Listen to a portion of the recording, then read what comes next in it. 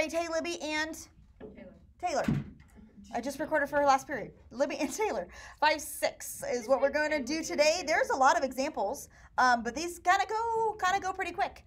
So starting with example 1, we are solving log and exponential equations. Now, when you have an exponential function and you're trying to solve, like when I have like this guy right here, you can use a log to solve it. When I have a log function, you can use an exponent to solve it, okay? Those two are inverses of each other. They undo one another. So if you ever get to a point where you're like stuck on an exponential function, use a log to get it out.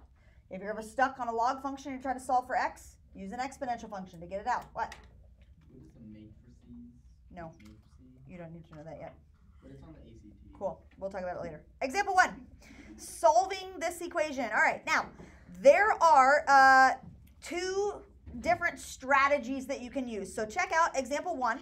This is what we're solving versus example 2. This is what we're solving, okay?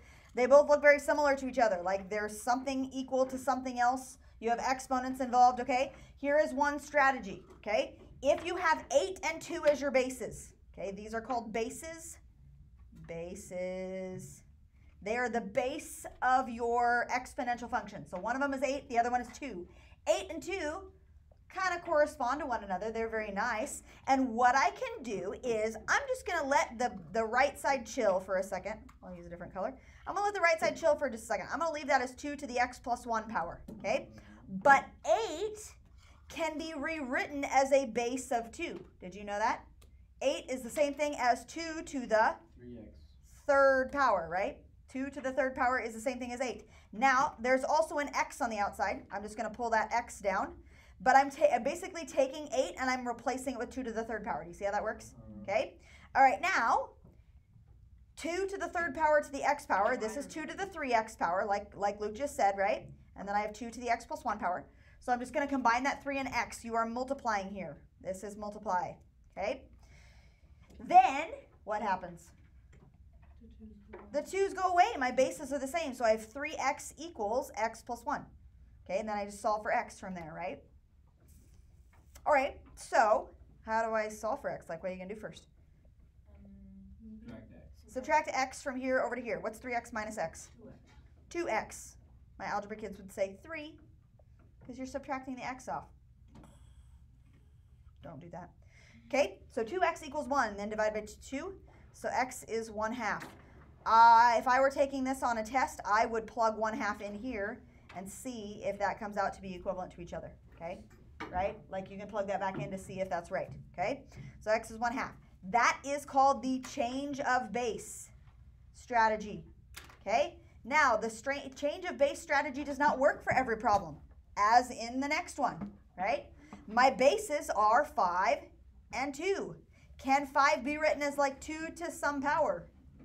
Like 2 to the second power is 4. 2 to the third power is 8. I cannot get 5 out of that, right? So when that happens, okay, this is an exponential function. And when I'm stuck on an exponential function, what I do is I use the opposite of exponents, which is log, right? We're going to use a log, okay? Now, here's what happens. What you do to one side, you have to do to the other, okay? It doesn't matter. I'm going to put a little star. I can either use log, which is like log base 10, or I can use ln. For solving this problem, it does not matter which one you use because they're equivalent to, like, not equivalent to each other, but like if I do it to both sides, it doesn't matter which one I use, right? I could use log or ln. I'm going to use ln just because later on down below we're going to use ln a lot, okay? So what I'm going to do is I'm going to put ln in front of each side. So I have ln of that and ln of 2. Here's what it looks like. ln of 5 to the x power equals ln of 2. Now, you don't necessarily have to have these in parentheses because, you don't. But that's what that looks like. We're taking ln of that and ln of that. We did it to both sides, so we're good, okay? All right, now, this x that's up here on the top, he can go somewhere in front, okay? So the x comes down in front, so I have x, and this is really like times ln of 5 equals ln of 2. I'm not going to write it in parentheses this time. X times ln 5 equals ln 2. If I want to get x by itself, then divide by ln 5. Okay, divide by ln 5. Okay, now, x is ln of 2 divided by ln of 5. This thing is not the same as, no, not the same as an ln of 2 over 5. Okay? It's ln of the top, close the parentheses on the 2, and then ln of the bottom, close the parentheses of the 5. Okay? That is not the same thing as ln of 2 over 5. That's not the way that it works. Okay? So you have to literally do ln of 2 divided by ln of 5 and get the answer. What do you get? 0.43. What? 0.43. 0.43. Give me like 4 decimal places. 07. 07? Okay. X equals 0.4307. Got it? Make sense? Yeah, there you go. Okay, so when you have an exponential function that you can't change the bases of, you use a log. Now, I could have done that. I could have ln'd both sides here instead of changing the base. I could have done that to the 8 and the 2. You don't have to because you have an easier method. You could have changed the base, but I could have literally done ln both sides of the 8 and the 2. That method will always work. Got it? Okay, I could have done that as well.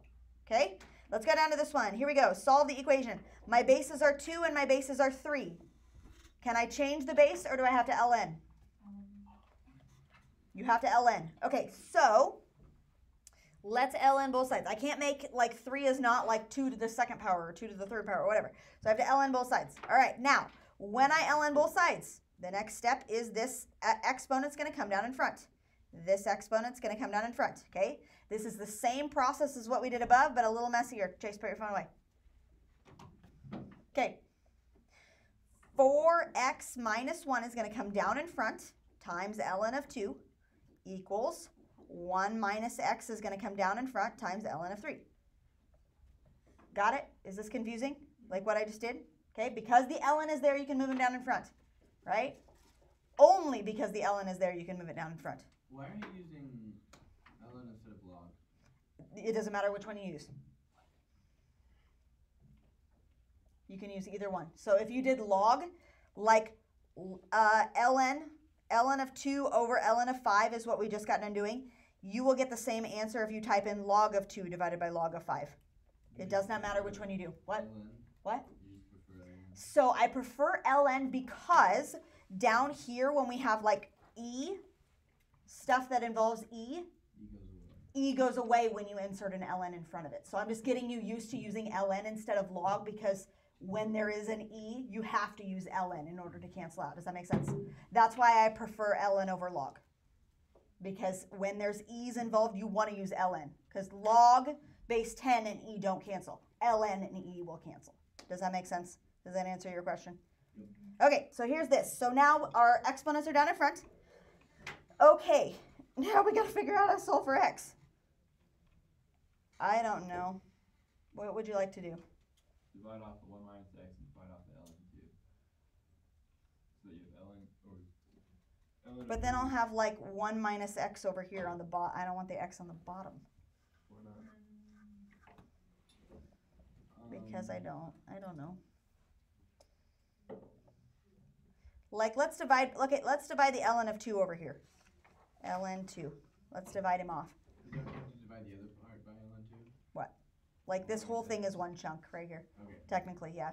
Okay, so I've got 4x minus 1 equals 1 minus x times, what is ln of 3 divided by ln of 2, if I just do that? 1.5849. 1.5849? Okay, so I've got that going on, right? I could have left the ln of 2 here and figured that out as a decimal and distributed. Figure this out as a decimal and distributed, right? It doesn't matter. You could do that, okay? I'm going to leave 4x minus 1 here, and let's distribute this through. 1.5849. So 1.5849 minus 1.5849 x, right? Okay. Subtract. All right, so I've got 4 pieces. 1, 2, 3, 4.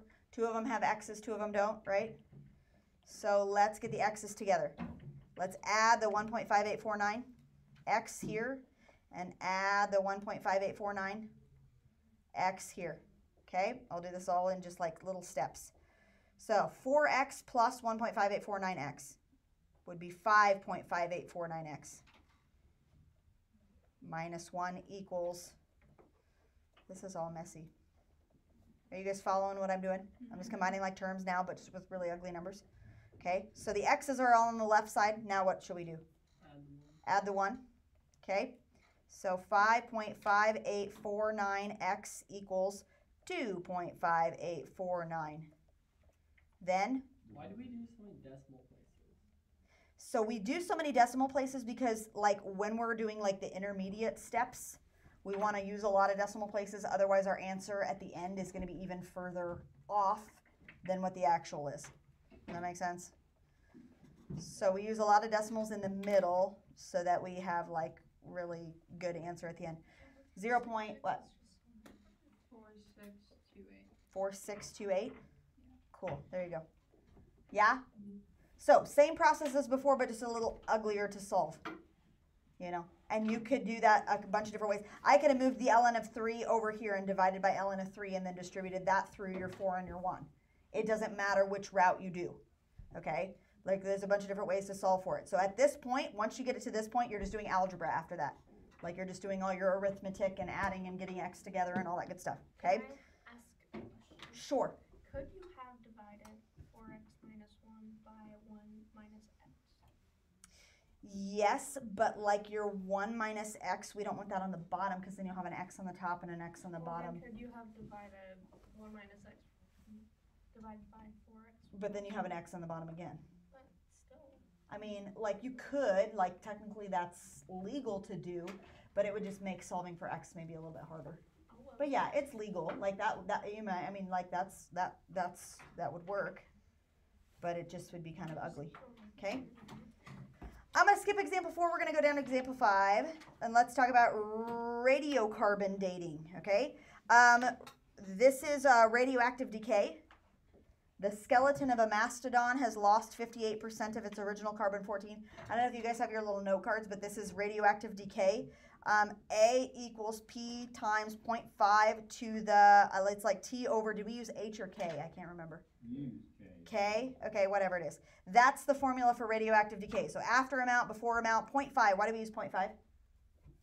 Half-life, right? Okay. T is the time, and K is the like half-life of that substance. Okay, so they will tell you the half-life of carbon-14 is however many years, and that's how long it takes for that to split in half. They have to give you this number. Given to you. Except when they don't. I will give it to you. Okay. So here they don't tell you what the half-life of carbon-14 is. Does anybody remember? I think I had you write it down on your note card because sometimes they won't give it to you. 5730.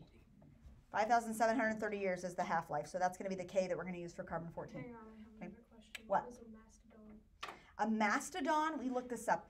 It's like a, Bro, like, dinosaur train. a mastodon is like a, it's not a mammoth, but it's like close to that. Can That's we what look it at a is. picture? I don't care, sure. Look at a picture. I don't know. Here. Mastodon. They won't be able to see this on the thing. Yeah. You've never seen a mastodon? No, What but, are like- you, an idiot? Mastodon. Like, I don't think they can see this. Images. Mastodon. She has one in her basement. There you go. It's like a mammoth. You watch Mastodon. That's what he is. That's a mammoth. It's, I don't know, but it's a particular type of mammoth, I guess. Mastodon. Anyway, so there's that. All right, the skeleton of a mastodon has lost. Underline the word lost. It has lost 58% of its original carbon-14. They do not give me values for A and P, so we get to make them up as long as they're in the 58% ratio, okay? So what would you like to use for A and P? What would you like to start with? A is 42. 32. 42. It's 42. 42, okay? P is 100. If it has lost 58%, how much would you like to start with? Would you like to start with 100? Whoopsie daisy. Let's say you start with 100. If it's lost 58% of that, now we are at 42. So like, let's say it's 100 pounds. It's going to be way more than 100 pounds. But let's say it's 100 pounds to start with, and it's lost 58%. Now it's at 42 pounds, like decaying wise, right? Like that's how that works. Okay?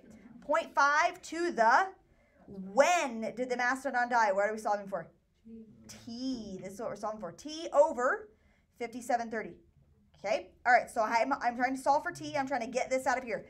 In the past, we would have questions like this and we would plug and play until we figured out what it was, right? What it was close to. Now we can actually figure this out, okay? First thing we're going to do, though, is I'm going to divide by 100. Okay? 42 divided by 100 is 0.42. And then this is 0.5 to the t over 5730. Got it? Okay, my two bases, even though they're decimals, are this guy and this guy. Can I make them be the same number? No, so what are you going to do? Put an ln in front of both sides, okay? And by putting that ln there, the very next step allows me to take this dude and move him in the front. Okay? By putting the ln there, I can move that exponent down. So I've got ln of 0.42 just chilling on the one side equals t over 5730 times the ln of 0.5. Got it? Like, do you see how that works? I can just move that exponent down in front. Okay, now what would you like to do? I'm trying to solve for t, so I've got to get everything else gone. Divide by ln 0.5. Got it. Okay, I like that idea. Divide by ln of 0.5. Okay, so what's ln of 0.42 divided by ln of 0.5? Something. 1.2515. 1.2515. Okay, keep that number in your calculator. To solve for t, the last thing I need to do is multiply by 5730. Multiply by 5730. Do you see how that works? 71. 71. What does that mean? Yes. That's how long ago it died. So years. It's been dead for about 7,000 years. Okay? It has split in half 1.25 times, right? Its half-life, it is split in half 1.25 times. Okay? Which equates to about 7171 years. Yeah? Happy with that? Does that make sense? All right, let's do another one. This one is compound interest, and this is compounded quarterly. The equation for that is A equals P times 1 plus R over N to the NT power. Do you remember what these variables all mean? R is rate. What's N? Number of years. Number of times it's compounded. Okay? All right, if 3,000 is to be invested, where does 3,000 go? P. So 3,000 is invested at 8%. 1 plus interest rate is how much? What do I put in for R? 0.08. It has to go in as a decimal, right? 8%, okay? Compounded quarterly, that means N is 4 quarters. And 4 goes here also for the N at the top. In how many years? What are we solving for? Time. We don't know time, so I'm going to leave that as T. Will it be worth 10,680? That goes in for A. In the past, we would just plug and play to figure out what T is. Now we're not going to do that anymore, okay? I'm going to do what first? What would you like to do first? Divide by 3,000, okay? What's that divided by 3,000? Like 3 point something. 3.56, okay, equals, and I'm going to simplify. 1 plus, what's 0.08 divided by 4? 0.02, right? Do you agree with that? Okay, so this would be 1.02 to the 4t power. Got it? All right, can you make these two be the same base?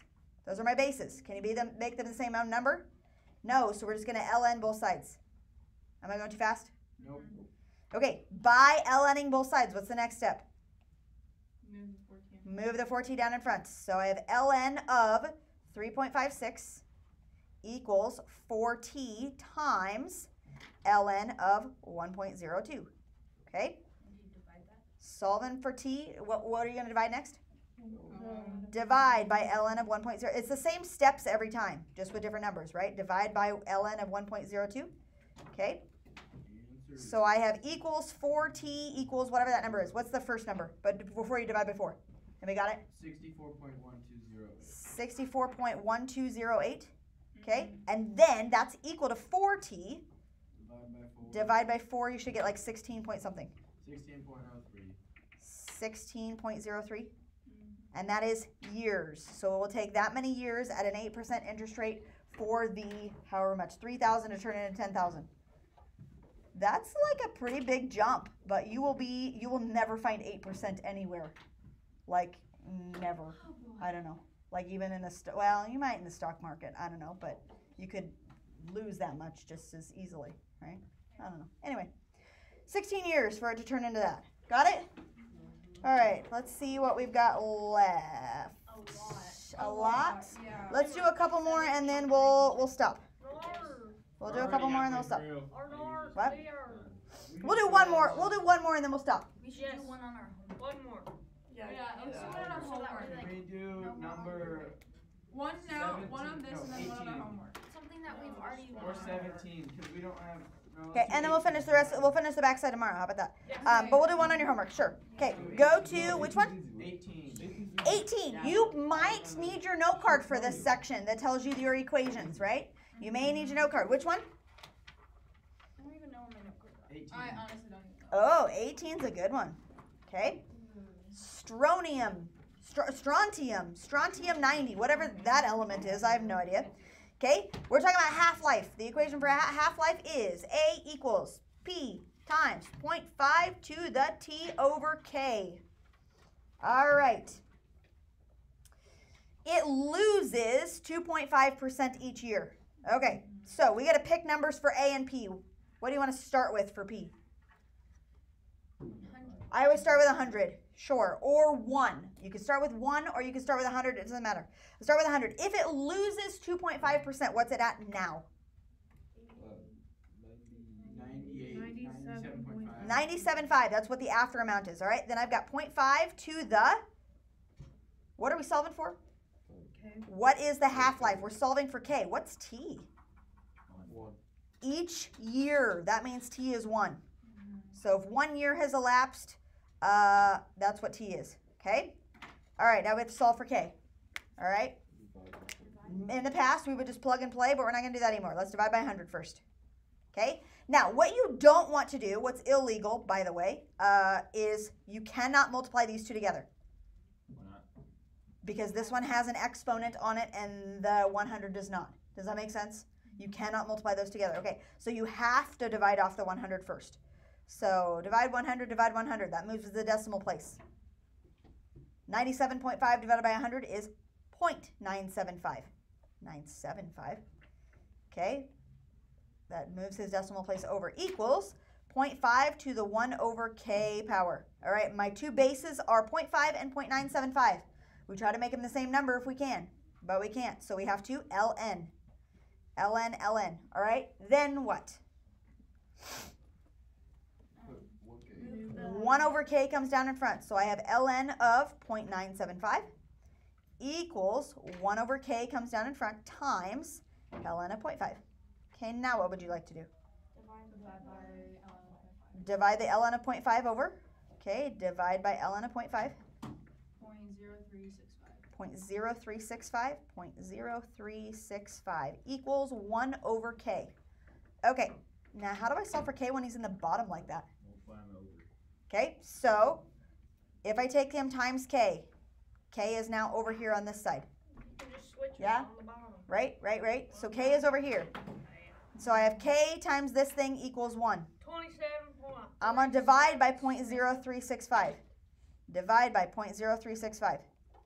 Okay, equals whatever 1 divided by 0.0365 is what? 27.37785125. 27 point, give me 2. 37. 37. Years? Sorry. 38? Round 38? 27.38 years. Okay, the half-life of carbon-14 was 5,730 years. This is a very active, like, element where its half-life is like splitting in half way sooner than that, right? This is like very degradable. What? What? It's a very radioactive material. Then it's a good thing that it splits in half really fast because like it dissipates very quickly. It's very unstable. That's why it dissipates very like it's atomic elements and composites are very unstable, meaning that it like dissipates and disintegrates very quickly. 27 years is not a very long half-life. Correct. Yeah. Sure. Yeah. Very good. Yeah. Okay. Oh, Good? Have you gotten the half-life in chemistry? Thank God we haven't.